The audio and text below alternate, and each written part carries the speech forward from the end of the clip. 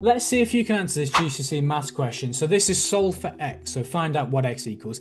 Students find this a little bit more tricky because there's x's on both sides of the equation. So the best thing we can do here is identify which side has the largest amount of x's. So it's this side, so this is where we're going to collect them. So you take this 3x, and I'm going to take this away from this side, and I'm also going to take this away from this side. So on this left-hand side, these x's cancel, which means the left-hand side only has the 12 on this side, and that's equal to the 5x minus the 3x, which gets us 2x, and then we've still got the plus 4. Now let's just treat this like a normal solving question. So from here, I'm just going to take this 4. Let's take this from both sides. So this cancels with this. Now on this left-hand side, we've got 12 minus 4, which gets us 8. So 8 is equal to 2x. I don't want the 2x, so I'm going to divide by 2 to eliminate. So 2's now cancel, and we're just left with x is equal to 8 divided by 2, which is 4.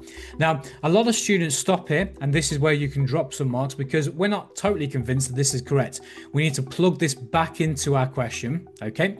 So when we plug this back in, x equals 4. If I plug x equals 4 back into this side of the equation, 3 times by 4 gets me 12. Then 12 plus the 12, well, that gets me 24 on this side, okay? Let's plug the 4 back into here. That gets me 20, plus the 4 gets me 24. Well, 24 is equal to 24, so this must be correct. Hopefully that made sense. If you enjoyed this video and you want some more maths videos to follow, then make sure you follow me for more and make sure you like the video.